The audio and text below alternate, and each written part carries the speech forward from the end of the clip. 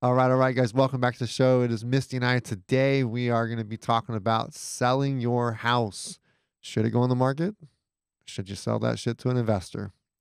Anyhow, guys, the story is the show is brought to you guys by Story Property Management. Let's jump in with Misty's story on selling your house. So, kind of kick things off. Selling if obviously if you have a property, most people think, you got to go straight to the market. That's it. Majority of the world says you got to go to the market. And of course, I think that that's true for a great deal. And then I also think that some are not. So, if you're listening to this and you're, maybe dealing with, it's time to sell your home, this maybe will help you take a good look around of what you should do, or maybe if you should hurry and get the hell out and as fast as you possibly can. So I hope to give you one of those. So you've got pretty homes, you've got ugly homes, you've got what the fuck was that home? Like, oh wow. So People live here? people live here. Yeah. Oh shit, they live here. Yeah, yeah. We've had that one. So let's talk about pretty homes for a minute, right? Kind of what someone can expect if they're going to sell a home, what they should pay attention to, what's going to bring some value to it, why they should, at that point, why, if you're going to list on the market, kind of what that process looks like. So, starting at the top, obviously, if you have a nice home and you are going to sell it, selling on the market is typically one of the best ways because you're going to be able to get the most for it, So let's kind of start there. So what are some of the things, Misty, that would bring value to, that home, like that people are looking for if you're going to be selling it? Well, nowadays people are looking for updated kitchens and bathrooms. Yeah. Those are usually your top ones, right? So Yep. things like what? Quartz counters, granite, stuff. So hmm changing countertops. Yeah, and a lot of people like the lighter cabinets in the kitchen, Yeah. or the undermount sinks. Yep. Yeah. And that's just all the style hmm adjusts over Yeah. time, right? So, obviously your typical home is what, two bed or, two or three bed, two bath, hmm I was about to say two bed, three bath. I'm like, oh shit, it's backwards. But it's three bed, two bath, you've got to, obviously things like curb appeal are important. Yeah, don't neglect that. Yeah, some people will they try to go all out in the house and they totally forget the curb appeal. Then they just kind of that actually because it's the first thing people see, right? So if you're going to sell your house, again, we're talking sell your house in the market, even if it's off the market, still off the market is a little different story. But if you're going to do for sell by owner, you got to have good curb appeal. It's the Yeah, first, you want them to pull up and want to go into the house. yeah. And so that way they see it and they're like, oh man, I'm curious to see what else is it. If the yard looks like that, but the inside of the house looks great too. hmm Let's take a look. I know that there are people will drive by and go, nope, not at all. Yep. We have a good friend of ours who, as he was buying, was like, hell no, yard's messed up. We're not touching it. So in the inside could have been great, but the outside, even though it was it wasn't a hard fix. It's just money they got to put in because the curb appeal doesn't necessarily, like new fences don't actually add value, right? I mean, it Correct. makes it look good, Yep. but it's not like, It adds interest. it adds interest, right? It adds interest, right? But it doesn't actually add And value to appeal. an appeal, Yeah. but it doesn't actually add value to it. Again, we're talking pretty homes. So, if you want to make sure you have good curb appeal, you got to make sure that, you have, you want to have updated kitchens and bathrooms and stuff. And you don't always, if you have a pretty home, maybe those are a little outdated. You don't necessarily have to go and update them Yeah. always. Just make sure any like deferred maintenance is taken care of. If you have, peeling paint outside or something, probably needs a fresh coat of paint. Yeah. Sand it down and paint it. Um, that way the any prospective buyer can come and not be like, I have to take care of this or the house is going to go to crap. Yeah. So, Well, a lot of times, someone who, if it's on the market, a prospective buyer looks at it and they say, "Well, I don't want to do a whole lot of work to it." mhm.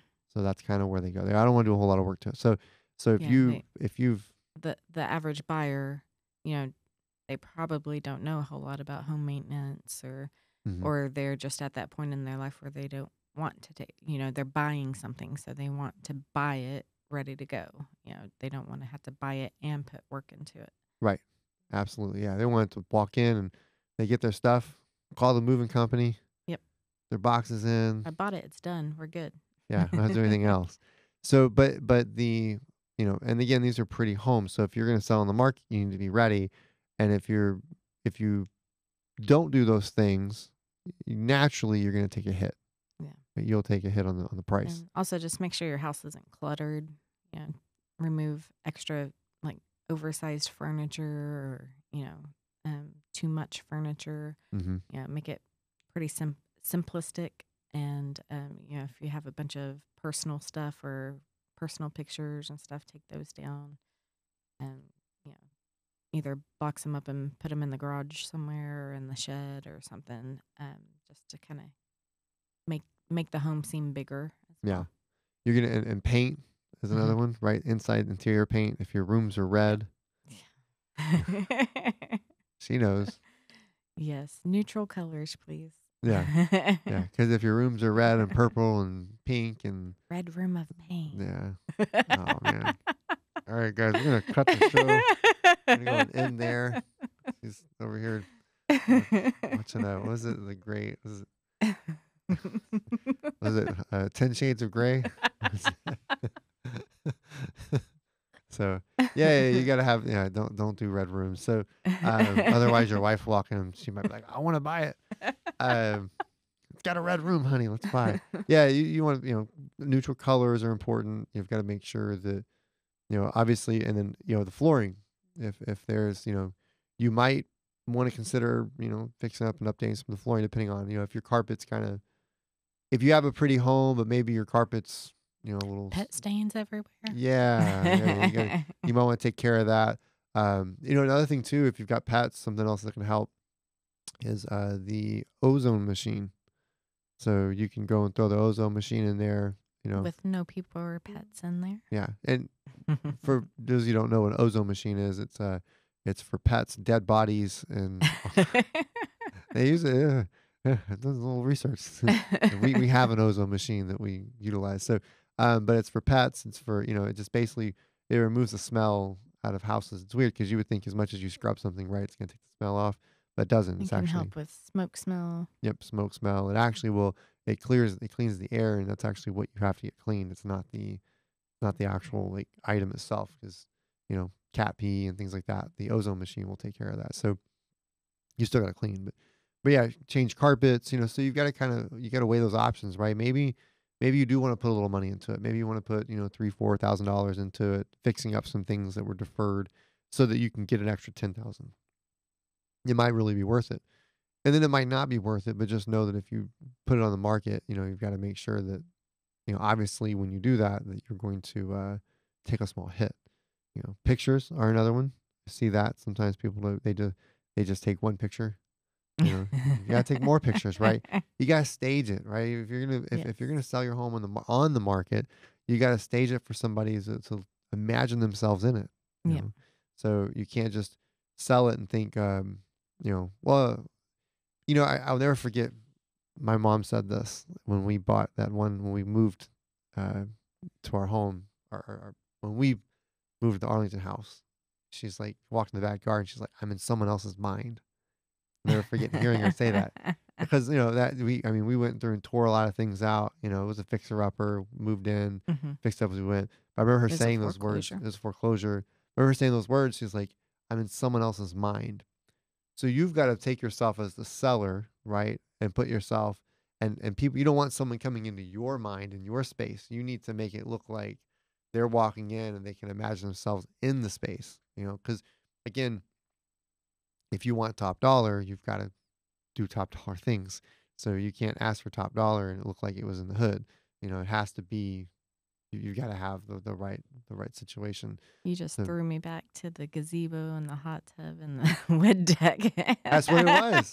That's what it was. Yeah, I forgot all about that. Yeah. Welcome back, Misty. The That's overgrown bushes. That's what it was. Yep. It was a gazebo, it was a hot tub, and I remember we got it. I was like, oh man, we got a gazebo and a hot tub, and it was just all fucked up. But we ripped it all out, and Yep. But again, because it was deferred maintenance, it was just another reason why we were able to get it for less than what it could have been. Correct. It was a foreclosure, obviously, but foreclosures come with foreclosures come plenty of deferred maintenance. So that's why we're saying if we're doing top dollar on the market, things like pictures, things like You've got to make sure that, you've got it cleaned up. It looks pretty. Baseboards, you know, Clean them. little stuff, clean them. I mean, baseboards are huge. Clean Like, the fan blades. clean the fan blades. What else, Misty? Light fixtures don't have dead crickets and bugs in them. Yep. Another one too is brighten up the place. Clean the mirrors. You could clean just the windows. you could change the lighting. If you adjust the lighting to make it brighter, it can look more inviting as well. Yeah. You've got to, I mean, you literally have to look at it like you're selling. For some people, they're selling the biggest investment that they would consider. I would say the biggest liability if it's the home you live in. But they're selling what they would consider their biggest investment or their biggest purchase. Well, actually, they're selling their biggest purchase. Yeah. So if you're that individual selling your biggest purchase, maybe you're selling it because you want to get into real estate and you're going to go and kind of utilize some of the money to, go buy some property and, kind of rearrange things, right? But if you're going to do that for top dollar, you've got to do that because you've got to make it look inviting. And so lights are one. We've experienced that. Skipped out on lights and something, and then go back and go, we got to do the lights. You just, it didn't turn out the way we thought. Dark. It's too dark. Not everybody likes a dungeon. They can turn the lights out. They don't like that. So, landscape, lighting, you can even stage it if you had the right stuff too as well. That can help. Sometimes if you have a couple things, you clean up and you leave some of your items in there. Maybe you've already moved, but you leave a few things back to make it look inviting as well. Just make it look like, because if you can make it look like someone lives there to a degree, or they could live there, that could help a lot too. Yeah. So, but ultimately, and then when you sell in the market, I want to kind of cover this because I think this will help some people. This clarifies, because there are people who don't even know this. And so I think it's good we talk about it because maybe they hear this, oh, that's how it works. If you sell in the market, typically you're going to hire an agent, which is going to be, they're going to charge 6%, right? That's your typical amount, 6%. So, and again, some of you guys listen to this and you're like, I know that shit. But those that don't, because I had this question yesterday, someone asked me, so how do you guys, when an agent goes through, I'm like, it's 6%. And I had to explain it to them. And this individual's older than I am, but they've never really gone through that. They've bought, but they haven't sold. So, so typically, an agent charges 6% of the, total sales price. So for instance, if it was we use easy numbers, $100,000 home, then they're going to sell when, the agent gets paid 6%. So what they do is the agent who's selling it, they get paid 6%. Their broker gets paid 6%. And then that agent will usually split that in half with the buyer's agent. So the agent who's helping purchase the property, they're going to get 3%. And then the seller's agent gets 3%. It's pretty typical. And of course, those numbers can adjust. Some agents will discount a great deal and, they fuck the buyer's agent out of some commission, that kind of situation. As our friend John always says, that you can discount your own services, but don't discount mine. So, but they split it. And so the seller is responsible for paying those commissions. So if you're selling the home on the market, expect to kind of calculate that in there. You're covering for your agent and whoever's buying it, their agent. Right, because they're bringing in the buyer. So, make sure you account for that. So if you're going to sell your home, it's $100,000 and, just know 6,000 of that, is going to go to commission, and that 6,000 will be split. And then the agents don't always necessarily, guys, just by the way, too, if you're doing this, know that the agents, the agents don't always make 100% commission. So, and that one agent, the seller agent, may split half of that with their broker. So they only walk away with $1,500. And the other agent may split, 80% of that. You know what I mean? So they give 20% to their broker or whatnot. So, they may not be making the entire amount. And so I know some sellers are like, oh man, They made a killing. They made a killing. And I'm like, not necessarily, man. Not always. Then they got to pay taxes. Yeah. Yeah. And the tax man comes in, so they're not always making a killing. Can they? Yes. But the average agent doesn't sell that much every year. There's a lot of agents out there, so don't always sell that much. Another thing too to be aware of is when you're selling, if you're selling on the market, it might be a good idea to interview some individuals, right? Communication is huge. I think that's probably one of the biggest things we come across just on the buying side of stuff is dealing with, an agent who's not communicating very well. So if you're selling on the market, you want to make sure that somebody who's prompt, they're responsive, they're getting back to you, that kind of stuff. So because real estate is practiced. There are laws and things like that, but I look at real estate like I look at jujitsu. It's always changing and evolving. It's growing. It's never the same. And so, someone may interpret something one way and the other person interprets it a different way. And so, understand that, obviously it's about, at the end of the day, it's about you getting the amount of money you want. That's what it's really most importantly about. But it is important to know that, as you go through those things, you really want an agent who's responsive, And guys, pictures, by the way, they're not expensive. Just be upfront. Mhm. If an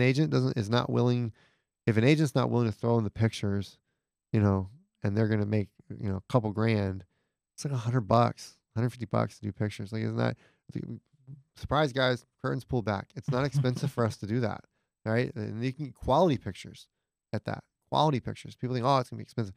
It's not. Pictures they're not that expensive. And some people want to skip out, or the agent says, oh, I don't want to pay, but it's $100, $150. That should be something that I believe should just be included because, I mean, shit, they have a chance to make, through 3, 4, 5, $6,000.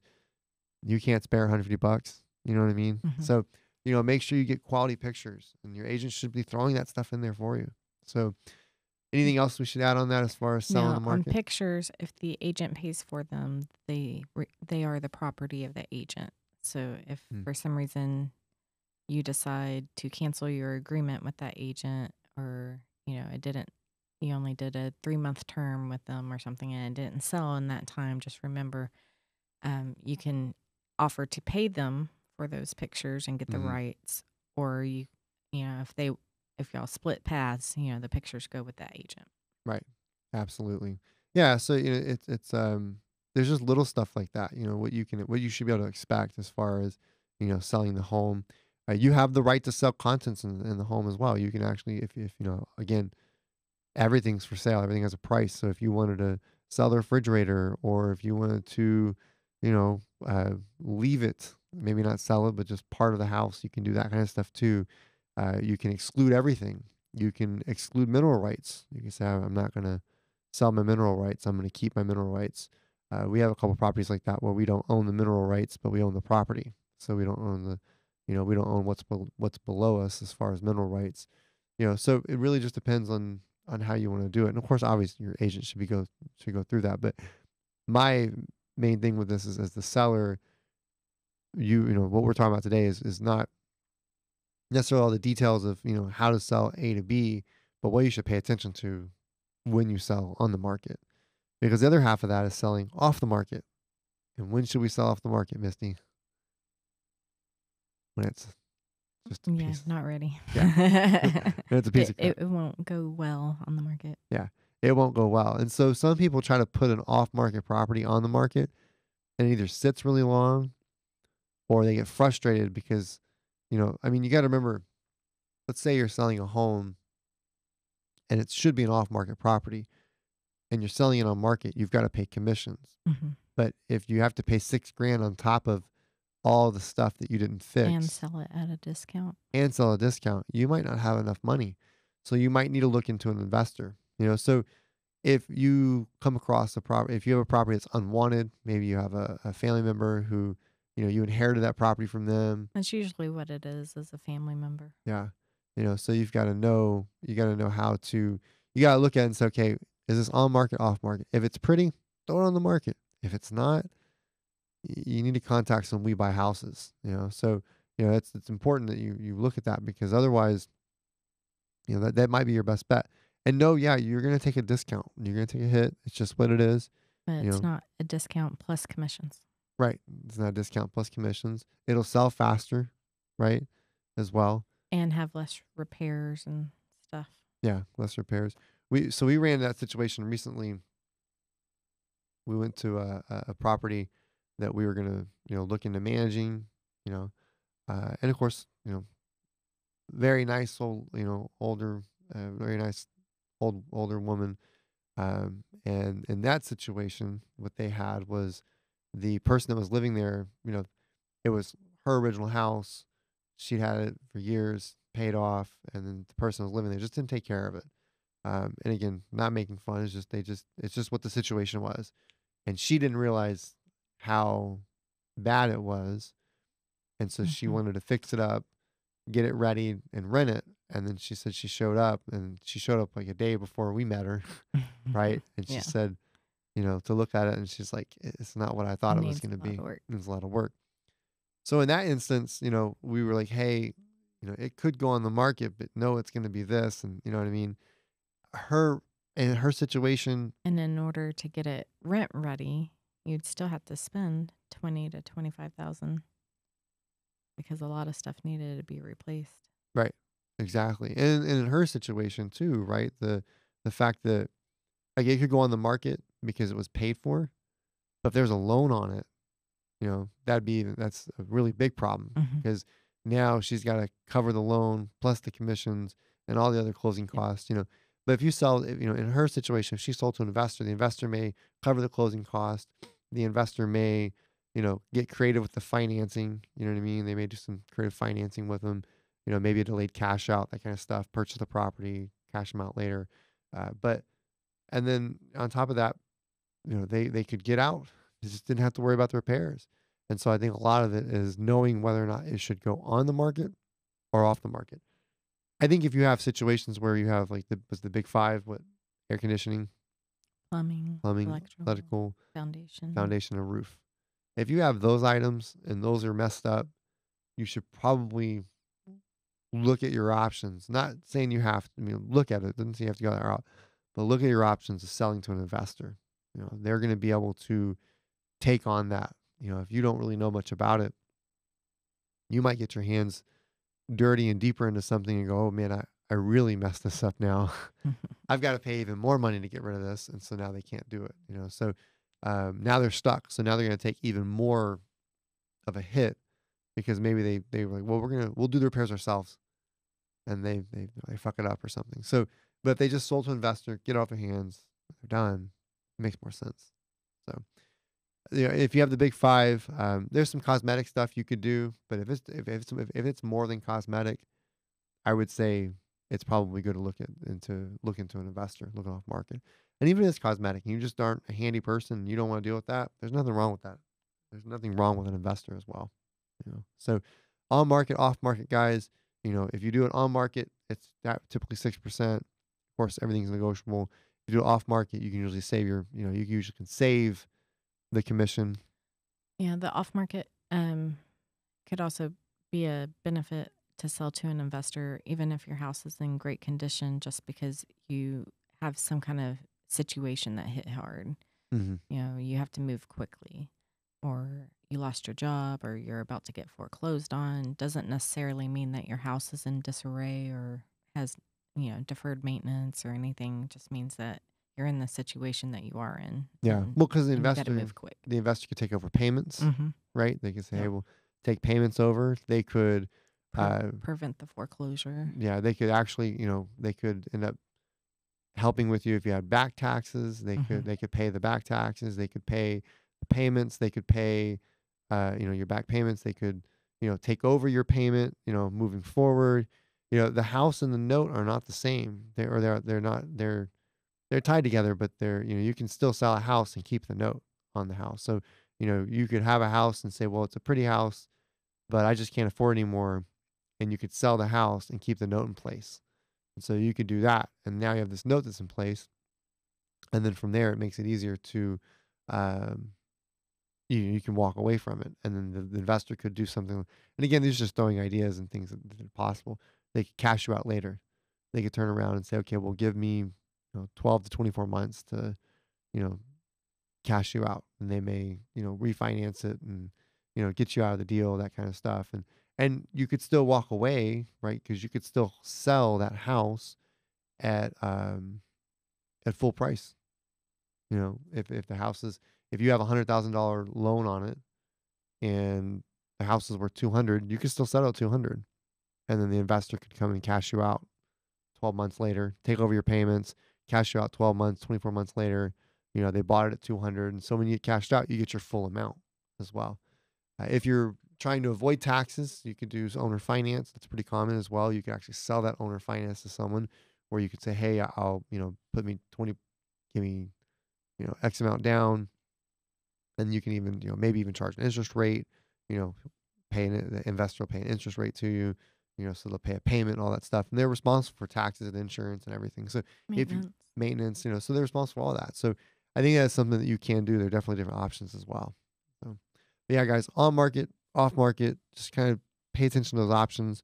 You got to really stop and stare. Most people just think it's one way or only, and there's no other way, but you have a lot of ways you can get creative. So if you have an unwanted house, it's, or if you have a house that's in some disarray, or even, I don't know, back taxes, back payments. I mean, all those things can be saved.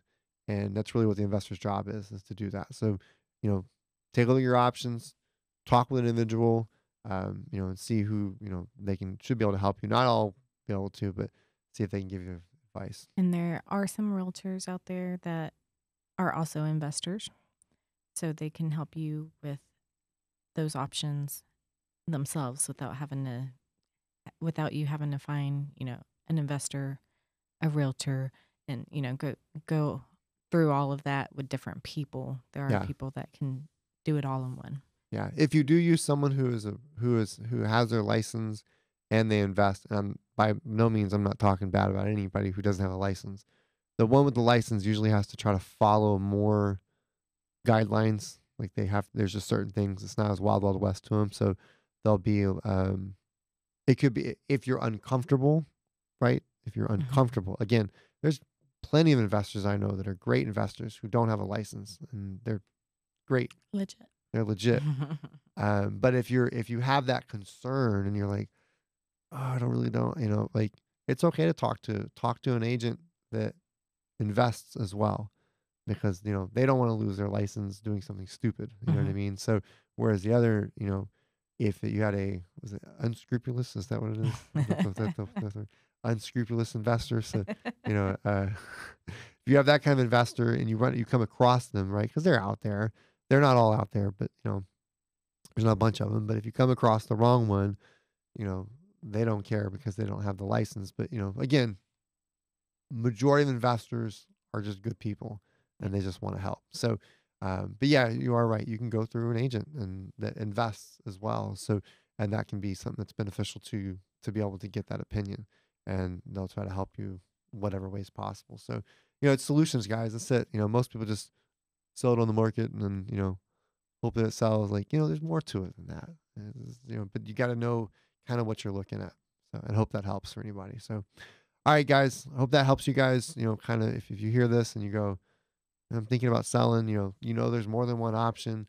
Obviously, if you ever want any help from us and you ever want us to kind of help you, or you can always reach out to us and we can give you, hey, this is what I would suggest. Because I've told people, hey, I don't think this should be on the market. This needs to be off market. It's not that, whether it's us or someone else, this is not an on market home or on market situation.